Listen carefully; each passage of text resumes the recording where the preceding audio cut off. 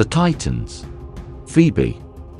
One of the original 12 Titans of Greek mythology, Phoebe was the daughter of the primordial deities Gaia and Uranus. She married her brother Chorus, and together they had two daughters, Asteria and Leto. Through Leto, Phoebe was the grandmother of Apollo and Artemis, powerful gods of the Olympian pantheon. The name Phoebe was derived from the ancient Greek adjective phobos, meaning bright or shining. This name was also applied to Phoebe's grandson Apollo, who was commonly referred to as Apollo. Phoebus, or shining Apollo, however, the ultimate etymology of the Greek phobos, and thus also of Phoebe's name, remains uncertain.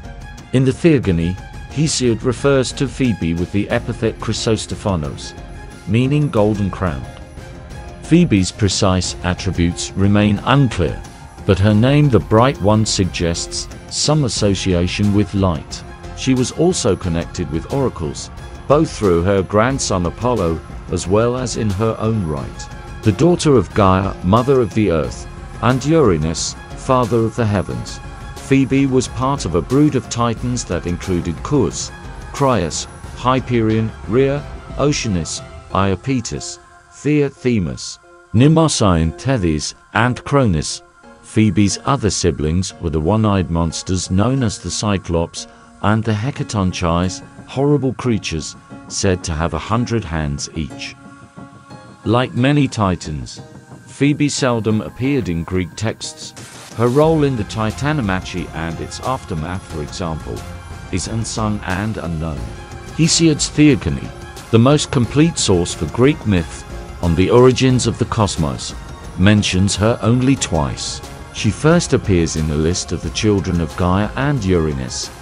Her second appearance comes soon after, when Hesiod describes her marriage to her brother Chorus, which went as follows. Again, Phoebe came to the desired embrace of Chorus.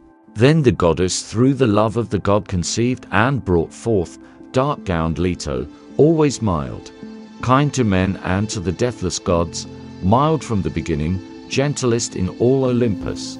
Also she bare Asteria of happy name, whom Perseus once led to his great house to be called his dear wife. This fresco, recovered from a wall in Herculaneum, depicts Phoebe on the right attempting to console her daughter Leto.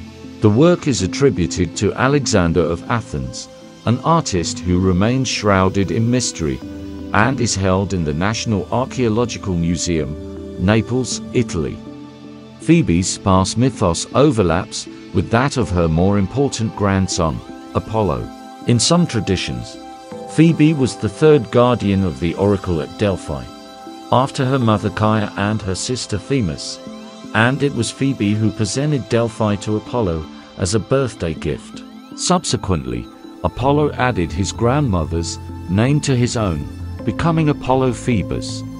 Phoebe's influence continues to resonate in popular culture thanks to the many people, both real and fictional, named after her. Commonly used in Greek and Latin, her name has remained popular in languages descended from them. Phoebe's name appears on the southeast corner of the Pergamon altar, which depicts the Gigantomachy fighting against a giant with animal features, similar to the one her daughter Leto is fighting. Phoebe, wearing a diadem and a very creased dress, is seen wielding a flaming torch and fighting next to her other daughter Asteria. Phoebe, one of the moons of Saturn, is named after this goddess, as sister of Cronus, Saturn's Greek equivalent. Phoebe, also spelled Phoebe, is also a popular feminine given name in the English-speaking world. Thanks for watching Smithology. Please remember to like, share and subscribe, and hit that notification bell for upcoming videos.